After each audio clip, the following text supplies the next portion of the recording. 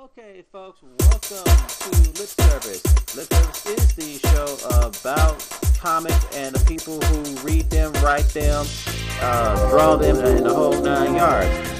If you like what you hear, or if you're watching our video version, if you like what you're seeing, subscribe and like to what we're doing. You can find us on Stitcher.com, which is the new home of Lip Service. And you can also see us on YouTube, which is our YouTube channel, youtube.com/KissMeComics. Okay, and so now, if you are a creator, or if you have an opinion, drop us a line. You can email us at lipservice@kissmecomics.com, or on YouTube, drop down a comment within the comment section of it, and we'll respond back. But right now, our guest is Jay Burton. He is the story designer and CEO of Red Crow Comics. Jay, welcome to Lip Service. Yes, sir. Thank you for having me on board. Oh, no problem. So, what is your motivation into Red Crow Comics? What got you started? Really, I've been making film for the past 6 years. I'm a freelance writer, and I've just been delving into entertainment for the past 6 years, and I just felt like I've always been a fanatic of comics growing up. I collected it for a while, and I just stopped doing it. And when I started back around 2007, I just realized that storytelling kind of took a downfall. The creativity wasn't as strong. And I was like, let me go ahead and see if I can contribute to this and, come up with my own storylines, etc. And kind of help revamp the industry in a sense, play my part. And that kind of motivated that. So Red Crow Comics came on the scene and kind of made our own stories and characters in our own little universe. And that's when it took off. Okay, so what were some of the things that made you stop early on as a collector? I think really it was just life, man. I was busy. I was a kid. I was my teen. So I was more focused on sports. So it wasn't really anything that was bizarre. It was just all little things, activities in life that kind of caught my attention and kept me distracted. Okay. But I did miss it for that period of time, and I didn't realize it until years later. Right, which is understandable. So then my next question is, when you finally started getting back into it, what were the flaws that you saw within the industry? Lack of creativity. Unfortunately, I felt like, the stories that I read at the time, was from good storytellers and illustrators like Frank Miller that revamped the Dark Knight, the Batman image to the Dark Knight series, and just the 1990, early 90 version of X-Men storylines. It was interesting. Even stuff from Spawn, Todd McFarlane, the prime of the Spawn thing from the mid-90s to the early 2000s. And just the lack of creativity, and I think they're still lacking that for the most part. Okay. And that's pretty much it. Yeah, well, I have to agree with you because, that's one of the reasons why Kiss Me Comics was formed. We saw a lack of creativity and, more importantly, a lack of diverse representation as well. Right. To his credit, Todd McFarlane with Spawn kind of ushered in a small change, but my criticism on Spawn is, unless you really were into the storyline and saw what he looked like beforehand, you would never know that he was black. So it was still like he was still under a mask, as it were. You know what I'm saying? Right. Unlike Bishop or Cyborg or some of the other characters that are floating out there, when you look at them, you see it. And more importantly, if there were any characters of diversity, they were always second tier. They were never they were never the headliners or the showstoppers. You know, I can hear some geek voice now. Black Panther, Black Panther. Okay, yeah, true enough. But the thing with the Black Panther, it was always on again, off again, on again, off again. You know, it was like, you know, and it's like when they took it off, everybody was like meh. You know, nobody raised a eyebrow or a big stink to where you people were saying, you gotta, you know, to say, hey, we want this. You know, it was just kind of like, you know, oh, we'll toss it out there to keep everybody quiet for a hot minute, and then when as soon as the numbers dropped, they pulled it. You know. So you know, but we digress here. So what kind of universe did? Oh, better yet, with film. So you were in the film industry first. So what skills did you take from your film activities to create your comic universe? Hell, all of it. Nah, man, it was primarily writing. You know, I think you know, being a writer, I don't think people realize how challenging and hard writing can be when you're actually passionate about it and you're forced to produce quality entertainment. And at first, you know, I did it just to be doing it to get my feet wet. Right. You know, I didn't know a damn thing about scripts. You know, I was into, you know, playing sports and, you know, kind of stumbled across it, which I'm glad I did. But since then, you know, becoming a pro freelance writer, I realized, you know, the laws about, you know, storytelling and how important it is to produce that. So I think transitioning, you know, your writing skills over to, you know, the comic world, you know, you can write a script, then you can write a comic script for the most part. Just looking at the technical side, you know, not just the creative side and the original side, but the technical side, the structure of your script, your story, the flow of it, and the momentum, and characterizations and all that, you know, into one. So I would say that's one of the main ingredients, you know, just being a screenwriter, you know, transition that over to, you know, to the comic world. Right. And also directing, man. I think, you know, directing, you're able to see everything from a visionary point of view. And every, you know, comic character was created by a visionary for the most part, whether they're minor or major. Miscellaneous characters are, you know, protagonists. And so I think those two sources really combined and really that, you know, set the standard of me transition over to comics. Right. Right. So, and I'm glad I'm talking to you because you are the second writer that we've had on Lip Service. The first person that we had was somebody who's really just cutting their teeth into the industry and everything. So, you know, so now I have somebody with a little bit more seasoning, as it were. So how hard is it really to come up with a multitude of characters to, first of all, react to their environment and interact with each other? That's a good question. Yeah. You know, I think that, again, that goes to the visionary point of view, man. You know, I think really it's what message or what example you trying to, you know, give to those characters out, you know, to the crowd. That's my thing. That's my approach. You know, for example, right now, one of our leading ladies in our universe is Salta. You know, that's our comic, and she's a female, you know, strong lead, and she's independent. And my main motivation was to, you know, kind of help revamp the female image in the comic industry and not make her a sex symbol. You know, because I would say 95% of the females in, you know, all comic universe, whether they're mainstream or independent, you know, are sex symbols for the most part. They're not really taken serious. You know, it's like looking at an animated Playboy most of the time. And ouch. that kind of motivated me to, you know what, let's do something totally different. You know, let's create an image on a certain category that's never really been done before, been taken serious. And Salsa's been one of the main ones. So I think to answer your question is really, you know, what example you're trying to set for those characters. Right, you know, amongst the masses. That's new, and that helps out a whole lot.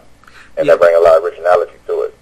Yeah, I agree. So then with her name is Salta, but okay, then from here, And if any feminists are out there listening, going to listen to this, I would have to ask, kind of pose this question.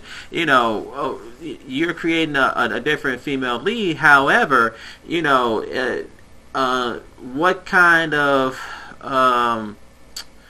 I guess you could say, what kind of references are you using? Because from a feminine point of view, you know, it's if I were a woman, I would say, well, okay, so you're not making her a sex symbol. So what? You're still a man, and it's still the same old, same old.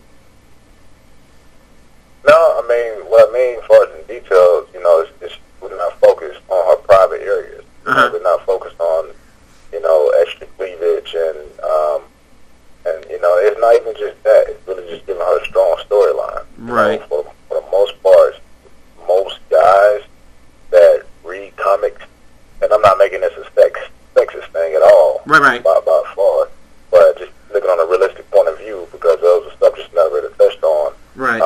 You know, most of those female characters' storylines are not strong. Mm-hmm. If you compare a Supergirl storyline to her cousin Superman, who's more interested to read, right, more popular. Mm-hmm. Batgirl to Batman, you know, and it goes on and on and on. Mm-hmm. And they have miscellaneous characters for the most part. You know, that a lot of them not even strong supporting characters. Uh-huh. And a lot of them are predictable. So it's not really saying that, oh, you know, we're trying to, you know, start a movement, you know, the fight against, you know, being sexist against women. No, it ain't nothing like that. It's just, you know, really maxing out their potential. Right. I guess you could say, you know, from storyline to abilities, potential, image, all that mixed in one. Okay, I got you. I can totally understand that. I can totally understand that. So, what titles do you have under Red Crow? Right now, Salto is our very first issue. Okay. Came out with in the June of this year, 2014. We have more projects that's on the way. One of them is called The Muted City. Uh-huh. And that's actually in progress right now. Got an art team. They're knocking out the first issue. I think our next phase, the coloring phase, and that should be out winter of 2015. And we got the second issue of Salto we're about to start working on here. The script is already written. Mm-hmm. So those are the main two products that we're producing under the Red Crow banner. Okay. And they're pretty cool. We're excited about it. Oh, cool. So well, let's get to Salta. What is the main theme behind her and her adventures? I'm sorry, say it again. Yeah. What is the main theme about Salta? What's the storyline about? What is she about? Oh yeah. Well, man, it was really I was actually at the Philly Comic Con about 4 years ago, uh-huh. and I was looking at, you know, some of these artists drawing some of these, you know, fantastic women and kick-ass superheroes who grew up watching. I'm like, you know what? I'd like to come with my own female superhero. To make a long story short, I was just dabbling and brainstorming, like, you know, I'm gonna give her a good name first. Uh-huh. And I saw Atlas, and I spelled her name Atlas backwards. Okay. You got Salsa. Okay. And you got Salsa. So basically, her storyline and her profile, she's an archaeologist by trade. Mm-hmm. And doing her field of work, she stumbled across the tomb of Atlas, and she inherited his powers. Okay. And if you spell the name backwards, you got Salsa. Right. And her abilities, she has supernatural strength. She has celestial intellect. She can time travel through astral projection. But she's from the modern time, and her home base is Hill Walk City, and it's kind of like a mixture of Boston and Washington D.C. So it's pretty cool. You get a lot of that, you know. What I just said, you know, in the first issue. Mm-hmm. She time travels and do all that good stuff. Actually, she has a villain that we wanted to be kind of different, original, and it's called a Swang, and it's the Filipino mythical creature, mm-hmm. the shapeshifter, and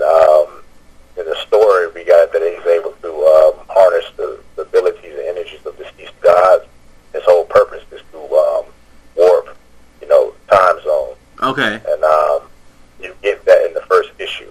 That adventure begins. You know, she's trying to track down this creature. Right. That's the name of the issue. It's called Twang. Okay. Now, and I'm glad I got you on the first issue, because this is a question that I see coming.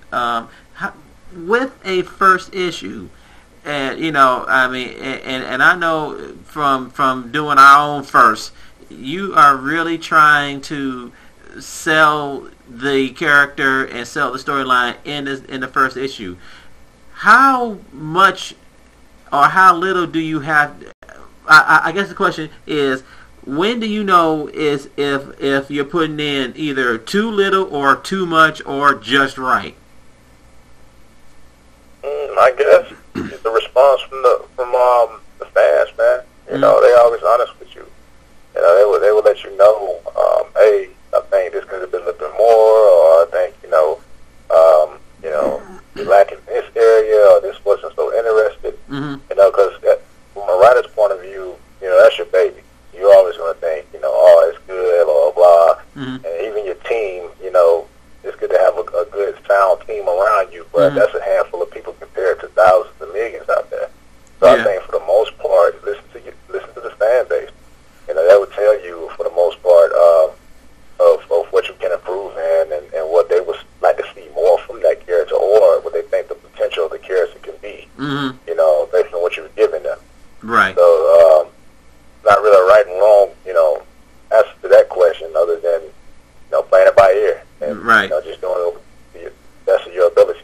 Okay, I understand that. And speaking about fan bases, what have you done in order to grow and first of all to start your fan base and to grow? Well, actually, I'll put it in 3 stages: to start, maintain, and finally grow your fan base.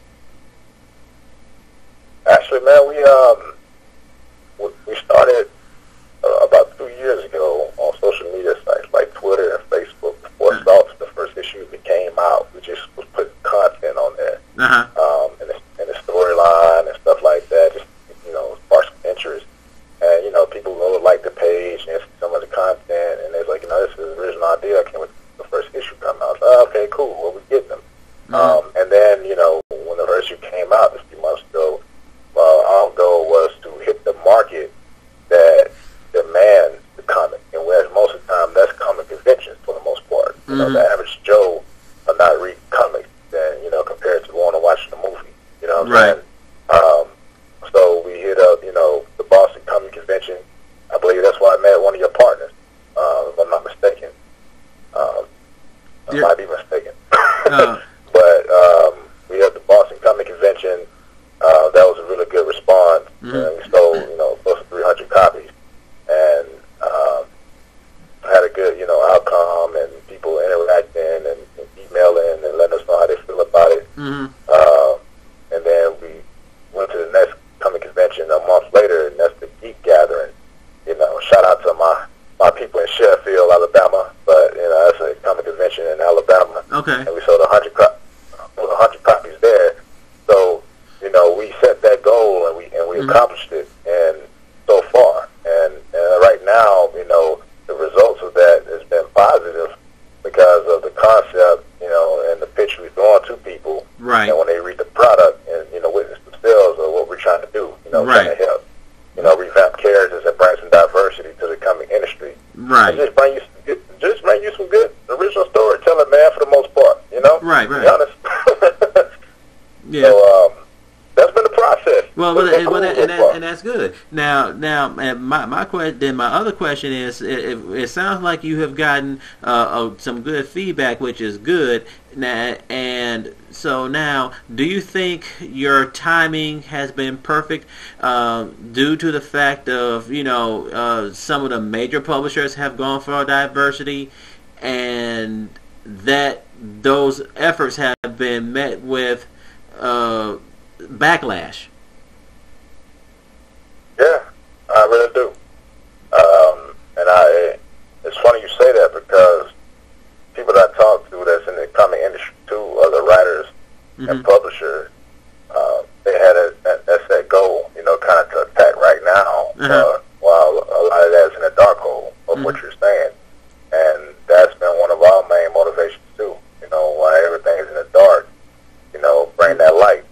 Yeah. Now look at me. We sound like superheroes on the phone, like, you know what I'm saying? But well, yeah. Anyway, so yeah, that's pretty much it, man. You know, attacking it right now. You know, while you can, you know, kind of bring that beacon because when the competition is such at a high stake, you know, especially in the mainstream, like you're not going to get much aid for the most part unless you know somebody. Even that can be a process. Mm-hmm. So I think right now for independent publishers, this is the perfect opportune time to do that. Yeah. To take advantage. Well, yeah, because now with the internet and social media, it has, I play devil's advocate. On the one hand, if you're net savvy and everything, it has been a boon, to you. But see, they only at the same time, it does kind of put you into where you always have to be constantly on to keep that blip going too. You don't have the luxury of the major publishers to have, first of all, TV and multimedia at your disposal, first off. And then you already have more work to do because you also don't have the same distribution channels as the major publishers. Right. It demands a lot of your work. Your work is very demanding. You have to be at it consistently all the time. Right. Yeah, and Exactly. But still, the one thing about it is, you could agree with me or expand on it at the very least with the digital with the digital aspect of it all. On the one hand, you don't necessarily have to worry about a distributor. All you have to do is worry about getting the content done on time. Yeah. I agree. So and speaking of which, so where can people find Salta? They can go to our website www.redcrowcomics.com, or you can order on Indie Planet. Okay. And it's been we'd like to get everybody's feedback. You can also follow us on Facebook. www.facebook.com/RedCrowComics or www.twitter.com/RedCrowComics. And like us, follow us, and then go to our YouTube, subscribe. Exactly. And we like to get your feedback. We love to interact with the fans. I think that's very, very important, especially starting off being a new brand in the market like that, because we are new. We haven't been around for years, and we don't have the leverage that a lot of these mainstream companies have. We're out there, just trying to produce solid storytelling and and interact with everybody, have them just to involve. The fans really, really, really elevate your stuff. Yeah, and that's most important to us. Yeah, I understand that, and I look at it like this: whether you 1 year or 15 years like us, or 75 years like certain other companies, and this is to me one of the major disconnects of the major publishers. I would say I'm not gonna say all of them, but for a good hunk of them, they've gotten complacent because they forget. Aside from the big two, because now for them they look at the comics, the books as just more than a marketing tool. But for the rest of them, if people aren't reading your books, guess what? You waste. All you doing is simply just you need them. They're the ones who are making you a paycheck. Right. And it's funny, I've gone to a couple of conventions not too long ago and seen some of my great idols and everything, and wanting to get not even so much a full interview, just just a little commentary or whatever, and getting blown off. I'm like, really, you know, I mean, I was taken aback by it. I'm like, well, you know what? If it weren't people like me being total fanboy, whatever, you know, you wouldn't have people's, you know, you wouldn't be behind this free table now as a guest with a line waiting, you know, with a line of people, you know, waiting to get your John Hancock or your George Perez or whatever. Right, and that's crazy. To me, that's bogus, man. Yeah. You know, because it's like your fans contribute to, you know, majority of what you're doing. I mean, to let everybody out there know right now that's listening, you bring your ass to our table, you will be accepted. Okay. you will be loved. You Exactly. know, we appreciate you guys. Right. You know, I'm a fan. I'm always going to be a fan. Mm-hmm. You know, ego, I think, kill a lot of potential of your craft. You know, to be honest. Yeah. And people, it's ego. You know, that people not stupid. You know, it's just logic. Right. But if you're approachable, you know, and not only with your, you know, with your product, but also on a social standpoint of view, and just as a person, Right. that makes your product even more interesting. Yeah. You know, even more acceptable. Yeah, you know, that's true. So anyway. Yeah. I Well, agree. I hear you, and I totally understand that. You know, now, you know, and so we're gonna wrap this up with one last question for anybody who is looking from the outside in, looking to get into this. What kind of advice would you give them? Go hard, man. You know, go hard. Believe in what you're doing, and without sounding preachy and repetitive of things we heard, you know, on a moral standpoint of you, everybody. Really research. You know, you have your ideas, you have your passion, that comes natural. Right. Keep contributing to that.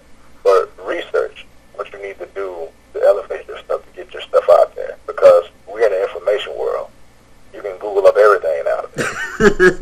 So, and you know what I mean? So, you know, the competition is not as high as it was at one time. And it's not intimidating to most people. Right. But research, you know, get your stuff structured and get the passion going. And it'll take you, you know, beyond your wildest imagination if you truly believe that. And I'm speaking from experience. Okay. I didn't come from a family of the Stan Lees and Jack Kirby's and the Frank Millers and stuff like that.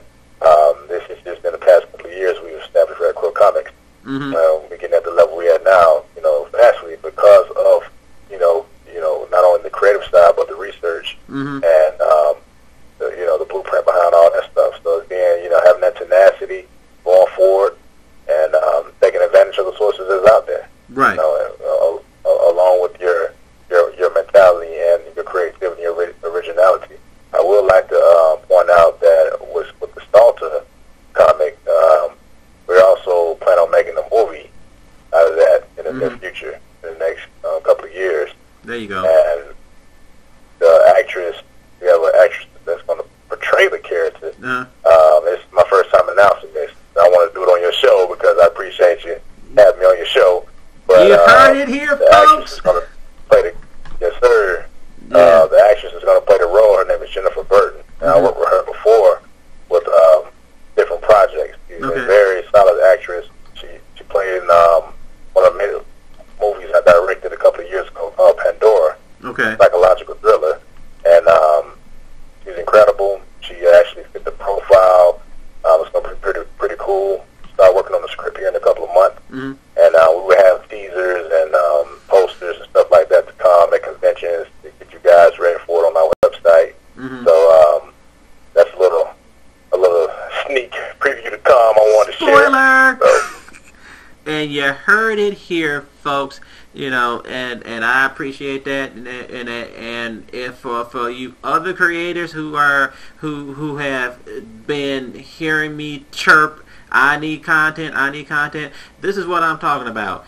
If you got something that I don't care if it's 6 months down the road, or a month down the road, give me that little blip. I will put it in the show. I mean, because actually I'm looking forward to expanding it to where, you know, it would be a little independent news section to where creators, studios could say, hey, well, you know what, I've got this coming out, or we've got this coming out, so on and so forth. You know, it can't hurt. It certainly can't hurt. So, folks, we have been talking to Jay Burton, creator, writer, and CEO of Red Crow Comics, and you can find them you can find their first book, Salta, on indieplanet.com. You can follow them on Facebook, you can follow them on Twitter, and you can find them on YouTube. Okay, and for us, you know, it's close to that time, so we're going to wrap this up. And remember, if you like what you have heard or you like what you have seen, subscribe to us. You can find us on Stitcher.com/KissMeComics/ you look under Lip Service. You will find us. You go to our YouTube channel, Kiss Me Comics. You will find the Lip Service section. Okay, and you can always follow us on Twitter, Kiss Me Comics. If you have a question, you can email us, lipservice@kissmecomics.com, or comment or tweet us on YouTube or Twitter, or follow us on our Facebook page, and we will respond to that. And if it's an interesting enough question, guess what? I will make mention of it on the show, on a subsequent show. So, Jay, thank you so much for being a guest on our show, and hopefully within the next couple of months we can come back and see what's really good. We'll see what else is going on. Oh, yes, sir, no doubt. I appreciate you having me on, man. I appreciate it a whole lot, and best of luck with everything you guys are doing, and we'll definitely keep that going, man. Okay, I greatly appreciate that. And now from here, I don't know yet. I will probably have some parting words or a book review. I don't know. It all depends on how sleepy I am and what I feel like doing. But we will have something coming up later. Okay, so this concludes. So we'll be back shortly. This book is rated for readers 17 and older.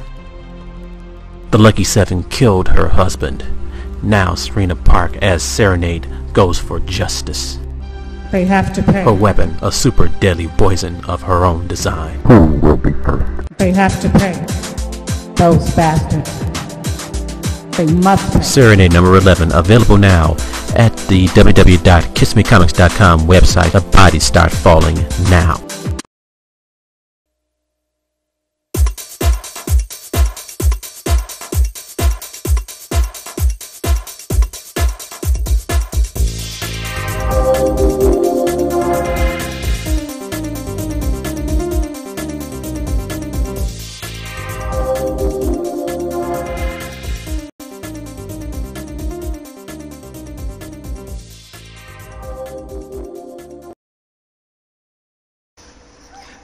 Okay, should cosplayers not attend or be allowed to attend conventions?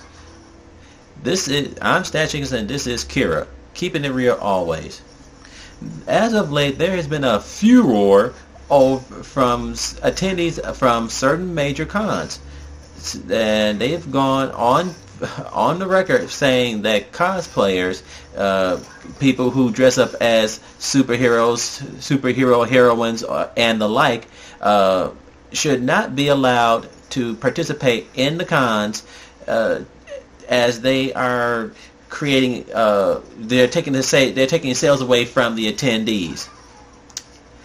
And my take and opinion on this is this: grow up. To those of you who are placing blame on somebody else, accept responsibility for what you're doing or not doing. So somebody dressed up as a monster or whatever is not hurting your sales. Okay, especially if that particular person is in front of your table and there is a crowd of people in front of your table. Okay, And moreover, what about when they are not around around your table? There are still plenty enough people who are not into that walking to and fro looking for something. Take responsibility for your own actions. If you're not getting the sales that you expect, then you need to check your strategy and your take on what you're doing. There's something that you're not doing. Maybe it could be that your work isn't perfect. It could be that maybe instead of being in Artist Alley, you should have bought a booth.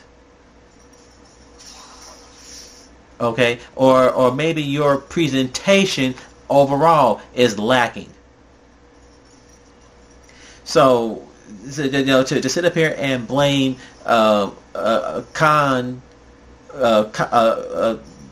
promoters for allowing cosplayers to be at the show, to be at the con, to doing what they do, that's neither here nor there. Because first of all, the promoters are going to, their job is to put as many people into that place as possible, which is why you're paying anywhere from 30 to on up for a table, booth, whatever at that particular con. It's their job to bring in as many people as it is, and that means bringing in people who like to do it as a way of showing that they like the medium. What's wrong with that? Okay, these people spend just as much time and energy creating these costumes, and if you go to our site KMCU-TV.com, we have some gorgeous costumes that we've taken pictures of from past fan expos. So, and to me, they bring more people who would never attend. That gives you a better chance to get your work into somebody else's hands besides besides friends and family and colleagues. So instead of having a bitch fest saying they're taking sales away from you, you should be embracing it because they're bringing somebody different, somebody who may simply say, well, you know what, I'm dressed up as whoever from DC or Marvel. Let me check out this person. And maybe if you were really savvy, instead of having a bitch fest, maybe you need to ask that guy or girl, well, hey, I've got this character. Could you do this? And that way you can help get your stuff promoted. Because let's face it, if they're dressed up as your character, and somebody says, "Ooh, I like that costume. Where's it from?" Guess what that person is going to say? So instead of perhaps having a hissy fit saying they're taking sales away from you, maybe you should be talking to that person to say, "Hey, maybe you can bring some sales to me." Scary concept, isn't it? This is Kira, and I'm Stats Jenkins. This book is rated for readers 17 and older. The Lucky Seven killed her husband. Now Serena Park as Serenade goes for justice. They have to pay. Her weapon, a super deadly poison of her own design. Who will be first? They have to pay. Those bastards. They must pay. Serenade number 11, available now at the www.kissmecomics.com website. The bodies start falling now.